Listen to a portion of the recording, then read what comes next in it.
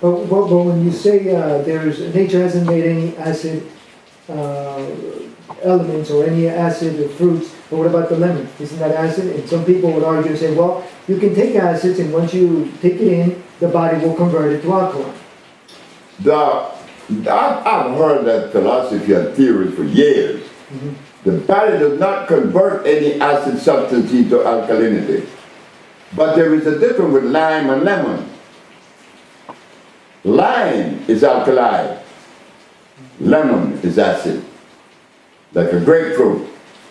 Like a civil orange. They call it naranja aire in Spanish. A civil orange is alkali. Not a grapefruit.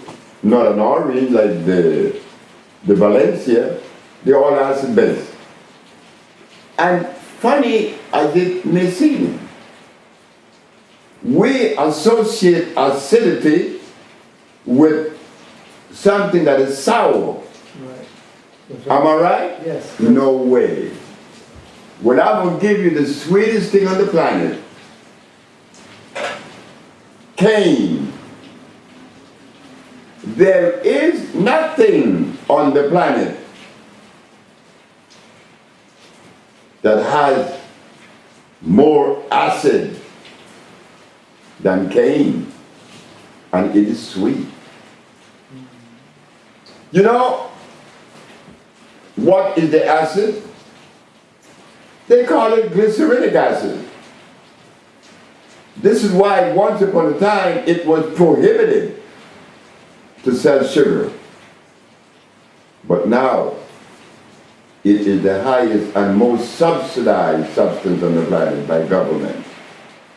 Sugar is one of the worst stimulants that you could put in your mouth. It is very acid, glyceric acid. So as we think that the substance has to be sour to be acid, not so. A lime, like the key lime, that's very alkaline.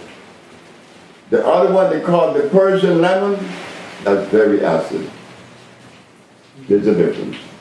Always look for that which nature made. Nature did not make an acid substance. I've heard people talk about nature even go to the process of cross-pollinating itself. Not so.